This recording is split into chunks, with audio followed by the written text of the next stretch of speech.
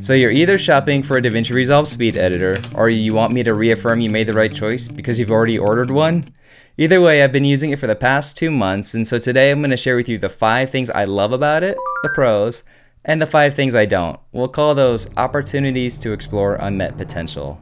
All to answer the question, is the speed editor worth buying? I think it'll be obvious by my criticism in this video, but it is in no way affiliated with or sponsored by Blackmagic Design in any way. I paid for the speed editor with my own money because I was excited about it. And so that way you know all my thoughts and opinions are as honest as can be.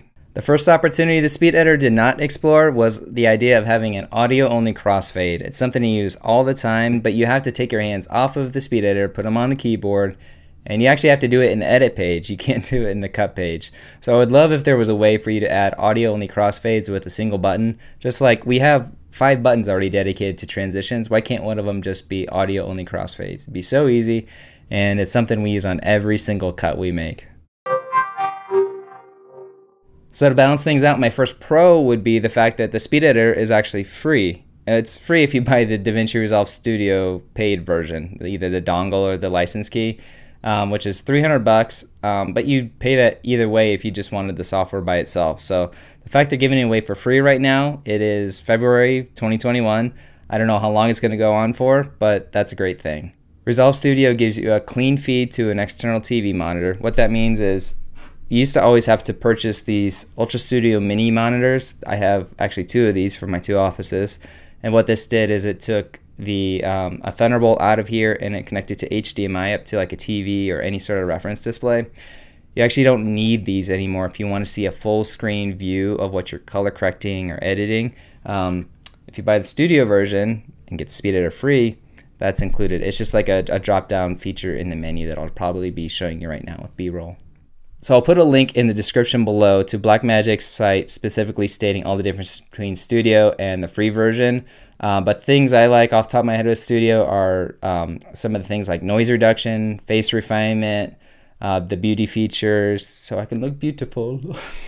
And you know, there's a Smart Conform, which lets you do an Instagram or a cutout of your widescreen video. There's the close-up button, which lets you do a punch-in, and all that stuff is kind of tracking faces. So that's kind of the key to a lot of that magic that happens. But the biggest thing was that there is codec support for everything. A friend of mine has the GH5, and he shot 10-bit with it, and I couldn't see it in the free version. So that was one reason we initially purchased our first license of the studio version, was for all the support. Speaking of support, my name is Chadwick, and this is Creative Video Tips, where I help you create videos that make a difference and stand out. If that's something you're into and you haven't already done so, please click subscribe right down below. That way you don't miss out on my tip next week. We've been having a lot of fun using DaVinci Resolve and the speed editor lately, so there's a lot of great stuff to learn from on the channel. And with that out of the way, let's jump back over and we'll take a look at opportunity to explore unmet potential number 2. So opportunity number 2 is there is no way to insert a gap or filler using the speed editor. In fact, there's no way to do it at all in the cut page as far as I understand. You have to go into the edit page, use a command like Option Y, and then you can, select it and push things down to open up some air. I think it's a missed opportunity for sure, especially because they have a full-size keyboard, the DaVinci Resolve keyboard, and I believe F2 on that keyboard is a way to insert some sort of black slug. Would love to see that added because editing is all about pacing and timing, and if we can't get that pacing dialed in without taking our hands off of this, well, that's a missed opportunity. My second pro is kind of the headline feature. If you just look at the thing, it has a search dial. It's like a jog shuttle wheel. It's a great fun new way to move around on the timeline. There are so many reasons that I love it. They actually have a video I'll probably link up right now that tells you all the 16, or there's actually 17 ways that you can use the thing. But it just makes editing a lot more fun. If editing is something you do all the time and you've done for years, I've been editing for about 20 years, and it's just a fresh new way of looking at the same old thing, which to me, that's a huge pro. The next opportunity I've got is the fact that the middle of the speed editor is covered in multicam buttons. And those multicam buttons do not work with traditional multicam in the edit page of Resolve. So, I mean, the speed editor is made to work with the cut page, that's clear. But those multicam buttons could be used in multicam in both sync bin and traditional multicam. but they only work with sync bin. Now sync bin's a lot of fun, and you get to use the search style, and if you don't know how to use that, there's a video that's probably popping up right now that'll teach you about how to use that and go back and forth. But I would just love if the multicam buttons would actually work in both edit and cut page versions of, you know, changing up multiple cameras at the same time. So the next pro I have about using the speed editor is the way you can use source tape with it. And source tape is something they introduced in the cut page not too long ago.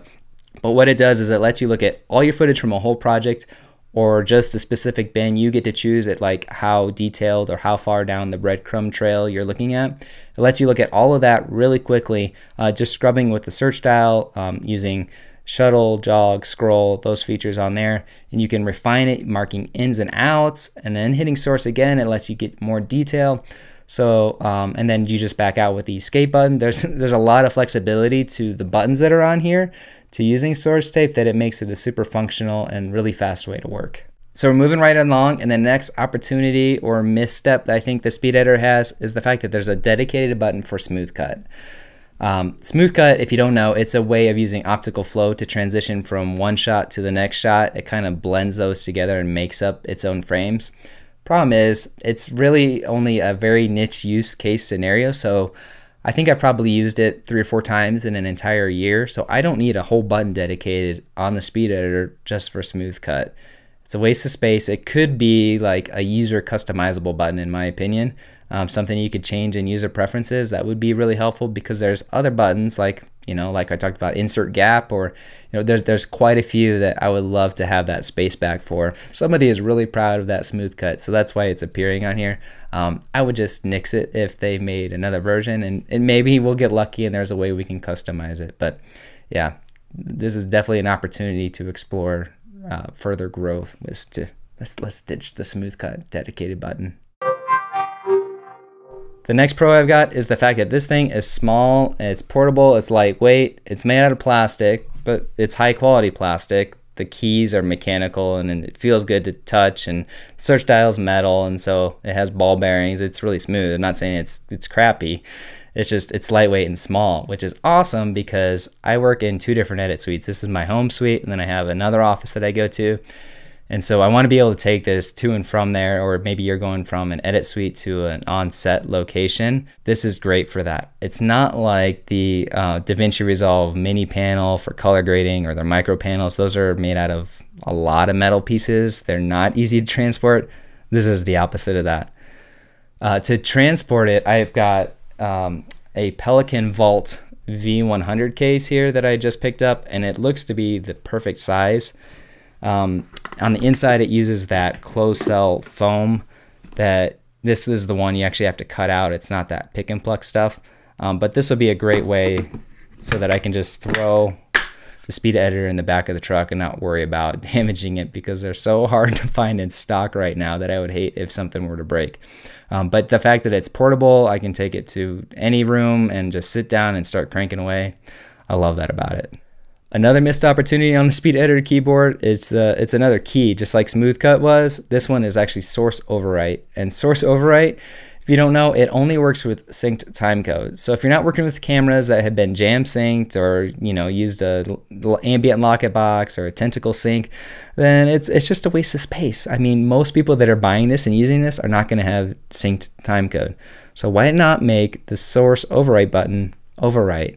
Overwrite would let us maintain timing of your video by just, you know, swapping it out on video 1, so we can keep a real nice, tidy, clean timeline like I like it. There is ripple overwrite, which is a cool feature, but ripple overwrite is going to change the overall length of your video. What ripple overwrite does is it takes whatever your source in and out point is, it's going to maintain that length as you do the ripple overwrite, and it swaps out the clip, so it's not going to keep your timing of your video, which is something that overwrite can do. You can still do overwrite. It's F10, I believe, on the keyboard if you want to use the keyboard, but then you're taking your hands off the speed editor, and that kind of defeats the purpose of this whole using 2 hands on here. So that's why I think the source overwrite button on the speed editor was maybe a missed opportunity and should have just been this simple, regular old overwrite. Another thing I really love about the speed editor is a button that's going to save you a lot of time that a lot of people are probably not going to talk about. It's the transition duration set button. What's cool about transition duration set is you hold it down, you move the search dial, it changes your length. That's the duration part. But the set part lets you lock in a new default for your project. So once you double tap that transition duration, it's locked in your default. So the next time you drop a dissolve down on your timeline, it's to that exact length. So maybe you want a short transition for, you know, getting rid of pops and clicks, or a longer transition for music, and you don't have to go up to the settings menu each time to change that default duration, that default length. So the set function on this transitions is freaking amazing. So if you can overlook these opportunities and focus on the pros like a professional, then I think the speed editor might be right for you. And if you like this video at all, make sure to give it a like. And if you want to learn more about the speed editor or DaVinci Resolve in general, I have a tutorial playlist. It's popping up right over here right now. It'll teach you everything you need to know about the speed editor, about trimming, about multicam. There is so much to learn. So I'll see you over in that next video.